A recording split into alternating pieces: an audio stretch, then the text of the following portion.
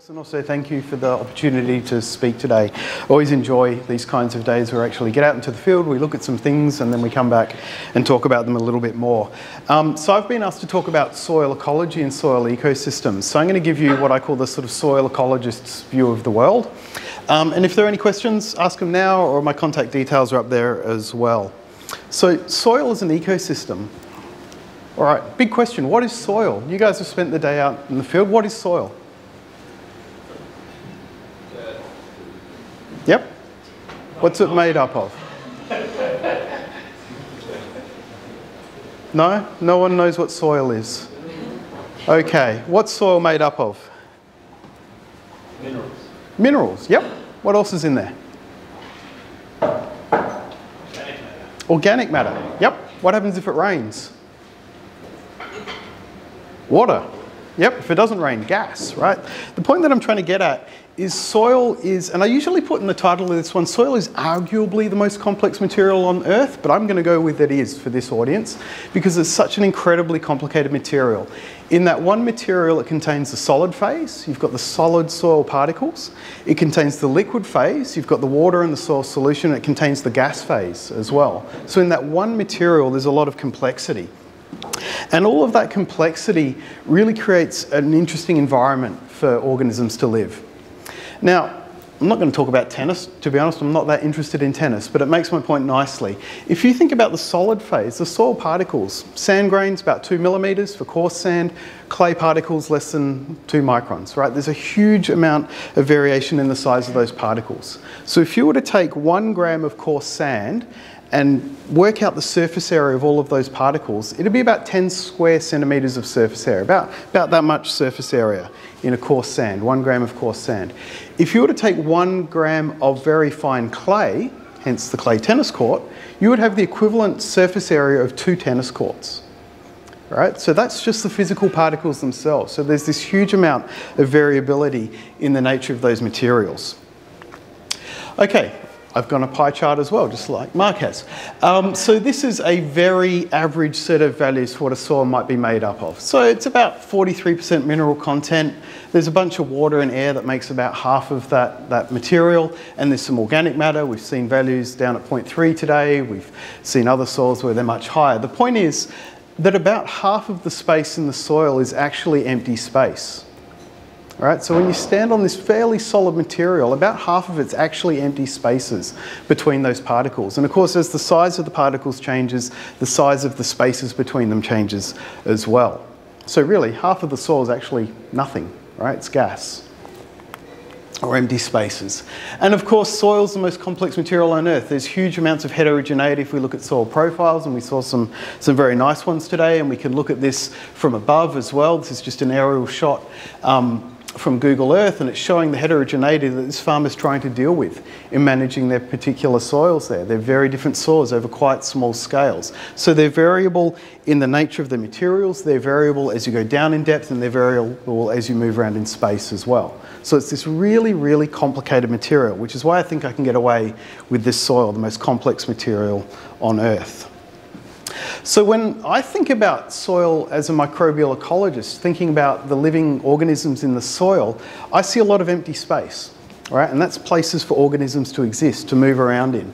And so this image is a three-dimensional, it's an X-ray CT scan. It's like when you go to the hospital and get a CT scan.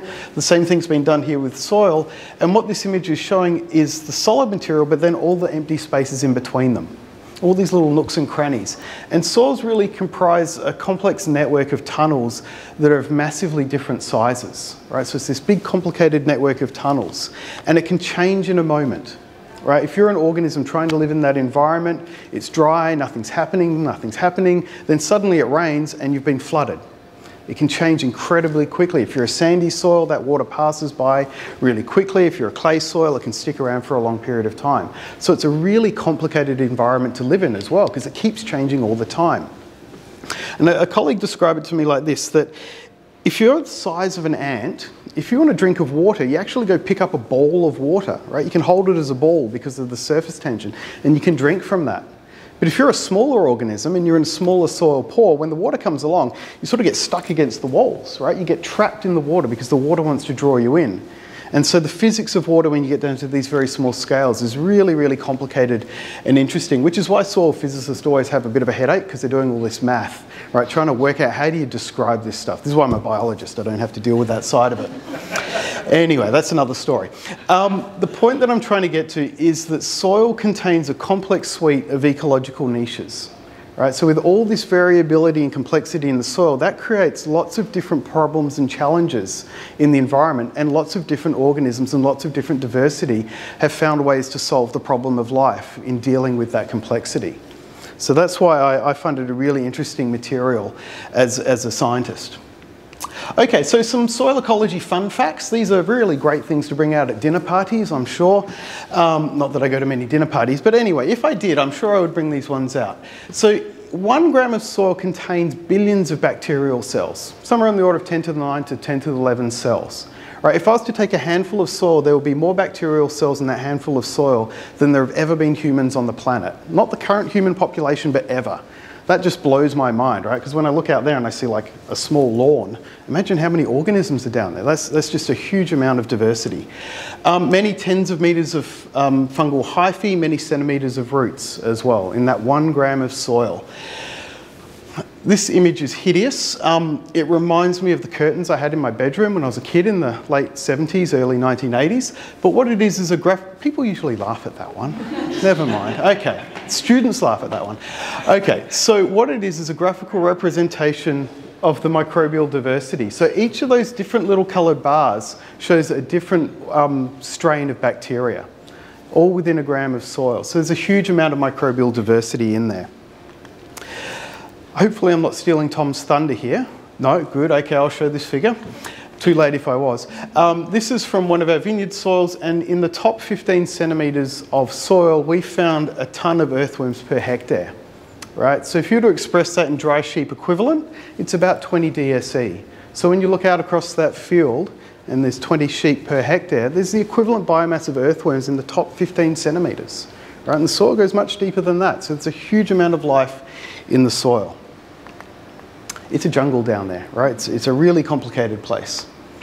So why does this matter? So the soil biota are doing work. They're doing work for us. They're cycling nutrients, they're storing carbon, they're cycling it as Mark just described, and as we've seen today as well. And so we often talk about ecosystem services, which are the many and varied benefits to humans. So it's a very human-centric definition. The many and varied benefits to humans provided by the natural environment from healthy ecosystems. So it's the work that those organisms are doing in the soil for us. That's what ecosystem services are. And so they include things like carbon cycling and nutrient cycling. They purify the air and the water that we drink and breathe. They can be beneficial insects. They can be predators of pests. They can also support above ground biodiversity. When you have more below ground biodiversity, you have more above ground biodiversity. So soils and the life in them really underpin a lot of ecosystem services that we rely on in so many different ways. And I could go on for days, and in fact I have gone on for days about the types of ecosystem services that there are. Okay, so this all brings about a bit of a question of how do we study soil microbes, right? There's all this diversity down there, and as a microbial ecologist, I can stand up here and proudly say we can describe about 1% of it. We don't have a name for the other 99%. We don't know what most of those organisms are. So how do we possibly study these things? And so we've got a couple of little tricks. So one is we can look at the whole community. So there's been a lot of tools that have been developed. For example, you might have heard of next-gen sequencing and things like that. And what we can do is we can look at the fingerprint of the entire community. So we're not necessarily saying we know everybody's name and what they do, but we're looking at the entire community and the structure of that community. So it's like a list of the relative abundance of the different critters that are out there. So we call these omics approaches. We can also look at nutrient cycling and the activity of enzymes, and Mark talked about respiration as well. And the reason I put a picture up here of a medico is, well, if I go back a step, so when I went to university, they told us that nothing lived in the human gut because it was too acidic. Right? Now you can't open like any sort of publication without reading about the human microbiome and the tremendous diversity of organisms that live within our gut. And in fact, this one blows my mind. As I stand here, I've got a certain number of human cells, but I actually have more microbial cells. So we are more microbial cell than we are human cell. That just blows my mind. We're mostly microbe in terms of cell number.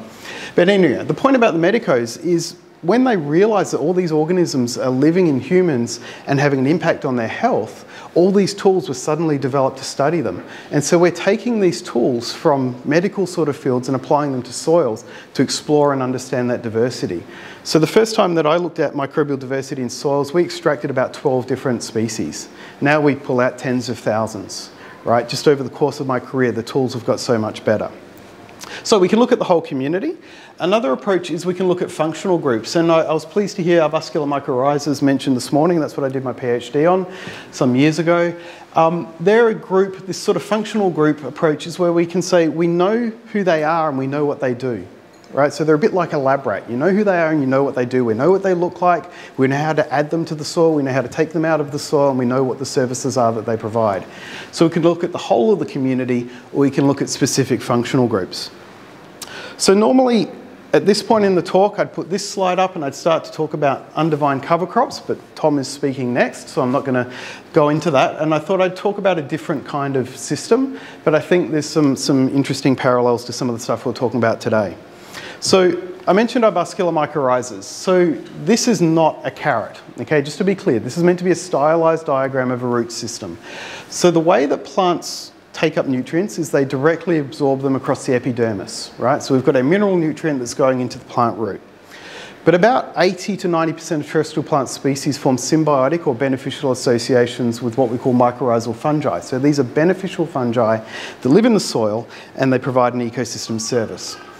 So we've got the spore of the fungus out here in the soil, and the hyphae grow into the roots. They colonise the internal structures of the root cells, and then they grow out into the soil 10, 20, 30 centimetres beyond the rhizosphere, and they take up mineral nutrients and they translocate them along their hyphae and they deliver them to the plant. Okay, so they're out there foraging for nutrients, taking them up and delivering to the plant. At the same time, the plant's photosynthesizing, it's capturing carbon, and it delivers about 20% of that carbon back to the fungus, right? And it does that at the expense of roots. And the reason it does that is because the fungus is doing a more efficient job at taking up those nutrients and delivering them to the plant. So the plant can afford to allocate some of its carbon to the fungus rather than root production. So there's a very fine balance that's going on there. Okay, so that's what the association is. It's a functional group. We know who they are. They know what they do. So this was some work that we did in California a bunch of years ago, where we've got two varieties of tomatoes. So these are fresh market tomatoes. It's an organic farming system. One of them is able to form mycorrhizas, the beneficial association. The other one's a mutant that can't. Right, so what we can do is we can grow these two plants side by side in the field. One forms the beneficial association, the other one doesn't. So that's a really useful tool for working out what it is these fungi do, what their ecosystem services are. So we grew them in the field, side by side. We irrigated them, and then about halfway through, we switched off the water. We reduced the water to about 50%. So we had some well-watered plants and some deficit irrigation plants to look at drought stress. And we found some really interesting responses in terms of the crop yield. And we wanted to ask really basic questions. Are changes in yield driven by changes in nutrient uptake and water relations or photosynthesis when the plants were mycorrhizal or not? So really it was like, what are the fungi doing for the plant? So to cut a very long and complicated story short, basically what we found is if we look at the shoot biomass, okay, so we've got the well-watered plants. So these two plants are well-watered, and these are under the droughted conditions. And we've got our mycorrhizal plants here and here, and here and here. All right, so you know, you came all the way out here to learn that if you give plants water, they grow better. There you go. That's one take-home message for today, and the mycorrhizas didn't do anything. But what was really interesting was when we looked at the fruit yield. So the fruit biomass was about 25% higher in the mycorrhizal plants than the non-mycorrhizal plants. Right? That's money. That's more yield that we're seeing. And what I find really interesting in this context is under the droughted conditions, the mycorrhizal plant did as well, if not slightly better than the non-mycorrhizal plant under the well-watered conditions. Right? So you're getting a real benefit from having that association. And so this caused a lot of interest around the droughts and things that were going on in California at the time. And what it came down to was the fruit weren't bigger, they were more abundant. So if you count the number of flowers, there were more flowers in the mycorrhizal plants compared to not. So anyway, that's just one example. So yeah, a bit of a summary diagram up there. What we found was the mycorrhizal plants had 25% higher yield. Their stomatal conductance was 8% higher. So what we think was going on here was higher transpiration and cooler canopies. Right, so the plants are adjusting their water relations, and the carbon assimilation was higher in the mycorrhizal plant, and we think that there was a stronger sink for that carbon because there were more fruit. Okay, and this is all because of a change in the soil microbes. Okay, so often when I talk to farmers, the question I get is, how do I support the life in my soil? And basically microbes want the same things as us, right? They want food. We heard about the carbon from Mark. They want some water as well. Water's quite useful if you're trying to remain alive. They want some shelter. They don't like to go camping, I don't believe, but they like some shelter. That was the best that I could find. And they also want someone to look after them. They want someone to take care of them and think about how they're managing the soil. And so I guess the take-home message that I always try to give in these kinds of things is, don't forget about the life underfoot. When you're making a management decision about what's going on above ground, also just have a little think about what the impacts might be below ground. Okay, because those two things are really intimately connected. All right, I reckon that's me. So I'm happy to take any questions or save them for later.